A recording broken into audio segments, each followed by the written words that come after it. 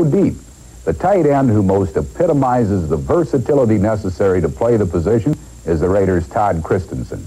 Christensen might be the only player in the game to have scored a safety, returned both a punt and a kickoff, recovered a fumble, blocked a punt, snapped for punts, caught a touchdown pass, run from scrimmage, and in 1983 set an NFL record for tight ends with 92 receptions.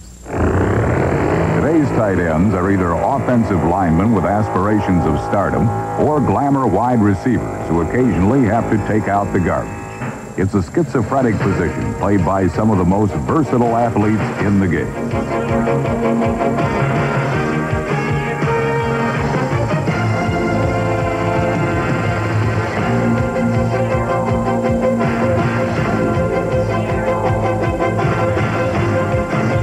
Tight end's soft hands and grace are luxury accessories. A sturdy body has to be a standard feature. Those tight ends that get the most acclaim are those that make the big catches down the field and those that can basically beat a one-on-one defender. But the top criteria is catching a ball and then receiving heavy contact as the ball is caught, because tight ends just can't cough up a catch. The tight end, I guess his best asset could be having a hard head because it gets beat on a lot by the linebackers. They're trying to intimidate you. You just can't have that happen to you. You got to know that to come up with the ball is important, and you know you're going to get clocked once in a while. The ability to absorb a defender's best shot allows a tight end to make the crucial third down catches. But physical strength and toughness are also essential in enabling a tight end to perform what many successful coaches contend is still the primary function of the position, that of a blocker. Without the blocking at tight end, teams just don't seem to have the sustained success that would take them to a World Championship. In 1983, Los Angeles Raider tight end Todd Christensen helped clear the path for his team's journey to an NFL title. But Christensen is quick to point out the versatile nature of the position.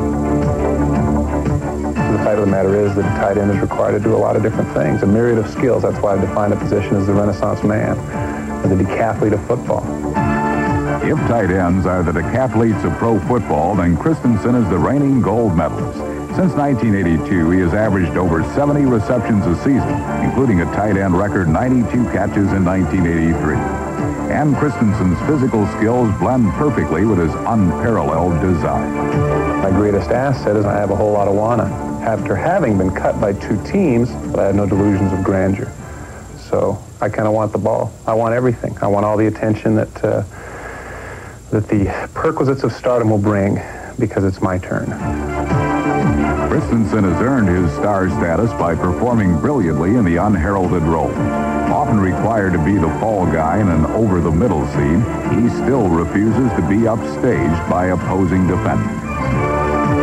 Tight ends do periodically have to go over the middle, and that requires a certain amount of courage. I remember reading Jerry Kramer's book, Farewell to Football, and he talked about being an offensive lineman, that the line between courage and stupidity was razor thin. And I'll be honest, I've crossed that line a couple of times. Christensen is unique among NFL tight ends, and his individualism is reflected in the unpredictability of his pass routes. Able to adjust quickly to different defensive coverages, few players can match the Raider receiver's skill at finding the open seam.